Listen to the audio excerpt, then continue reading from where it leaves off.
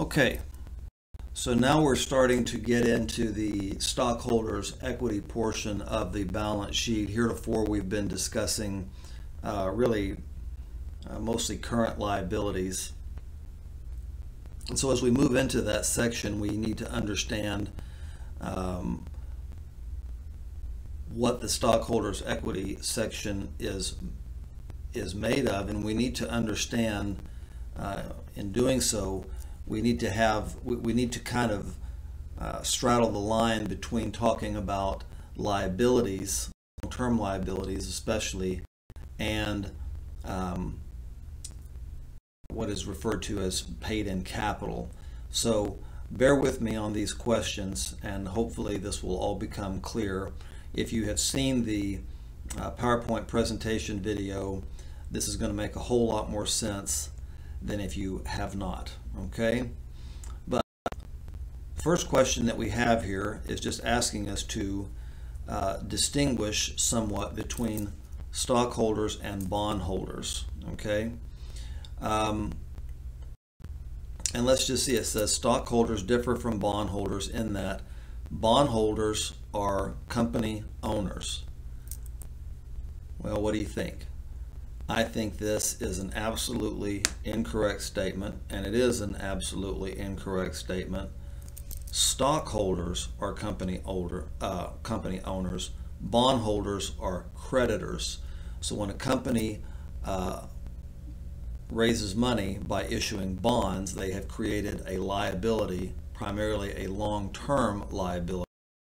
If you own a bond, you are a creditor of a company, not an owner. So let's go ahead and put an X by choice A. Let's see, choice B, it says stockholders have superior rights to bondholders in the event of a company liquidation. This is also an incorrect statement. Bondholders are creditors, and bondholders have superior rights to company assets in the event of a liquidation. So this statement is completely backwards, and as such is also not our answer. Choice C, it says bondholders are creditors, whereas stakeholders are owners. Well, if you've been paying attention at all, you know that that is a true and correct answer. So let's just go ahead and circle it right now. But let's look at D and find out why it's wrong. It says bondholders have superior rights to stockholders as to dividends. The reason this is wrong is because bondholders do not get dividends. Only stockholders can get dividends. Bondholders have superior rights to residual assets in the event of a company liquidation, but bondholders never receive dividends. So this is incorrect. Again, C is our correct answer.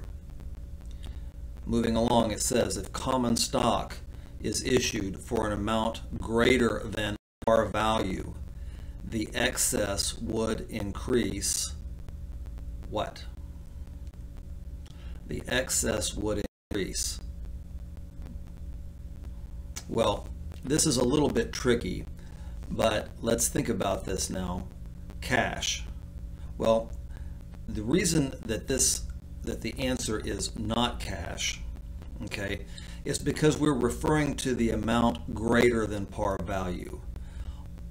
The entire amount will increase cash. But when we break it down like this, the reason cash is wrong is because, yes, the amount greater than par value, but also the par value amount of cash would increase cash. So technically this could be considered an answer, but it is not our best choice, okay? Our next choice says retained earnings. Retained earnings come from net income on the income statement, okay? Retained earnings is a component of stockholders' equity, but what we're dealing with when we talk about common stock or preferred stock for that matter is the paid-in capital portion of the stockholders' equity section. That is a wrong answer, incorrect answer. Choice C, paid in capital in excess of par, greater than excess. You see the connection there? So, paid in capital in excess of par value, common stock, to be a little bit more specific, is going to be our correct answer. Choice D, legal capital. For our purposes, this is essentially, it's not a made-up term, but for our purposes, it is essentially a made-up term. Okay? So, last question, it says Logan Company issues 70,000 shares of $50 par value preferred stock for cash at $60 per share. Recording the transaction will consist of, and you may use T accounts to solve. I would recommend you do use T accounts to solve.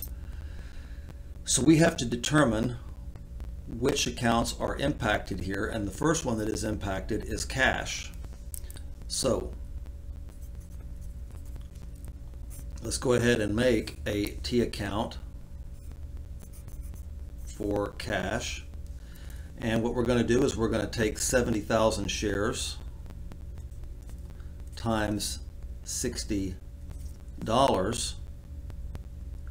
And if we execute that out, we're going to come up with $4.2 million. Okay, and I'm going to record that over on the left side because cash is an asset, and assets go up with a debit. Debit should be associated with the word left, credit associated with the word right. Okay. We have another account here called preferred stock.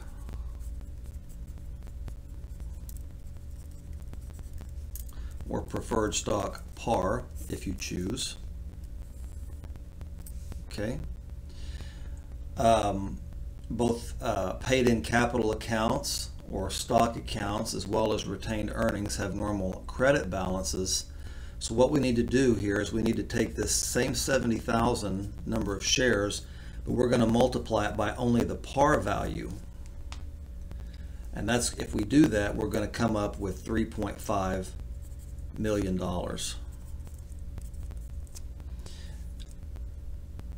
We're going to plot that, get my dollar signs in here. We're going to plot that on the right side of our T account because, as I just told you, paid in capital stock accounts have normal credit balances. And let's see here, I'm going to drop this down a little bit. And we're going to have, I'm going to abbreviate as well, paid in capital excess of par preferred stock. Bear with me, I'm going to fix this real quick. Excess of par preferred stock. Okay, so we got to take the 60 minus 50, and that gives us 10. So if we take our 70,000 shares times the difference between 60 and 50, that's $10. And if we execute that out, it's going to be 700,000. And again, this is a paid in capital equity account. So we're going to plot that $700,000 over here on the right side. Now, let's see if we've done this correctly. If we add the 3.5 million preferred stock and the $700,000 paid in capital excess of par, those two figures come to 4.2 million, and that matches our debit of $4.2 million. Regarding the transaction, recording the transaction will consist of a debit to cash for 4.2 million, a credit to preferred stock par for 3.5 million, and paid in capital excess of par preferred stock $700,000. I wonder, why didn't he just make journal entries to show us this? This video is being made for a freshman level survey of accounting class, and we do not require actual journal entries to be made in that class. So the T accounts show you what is happening absent an actual journal entry.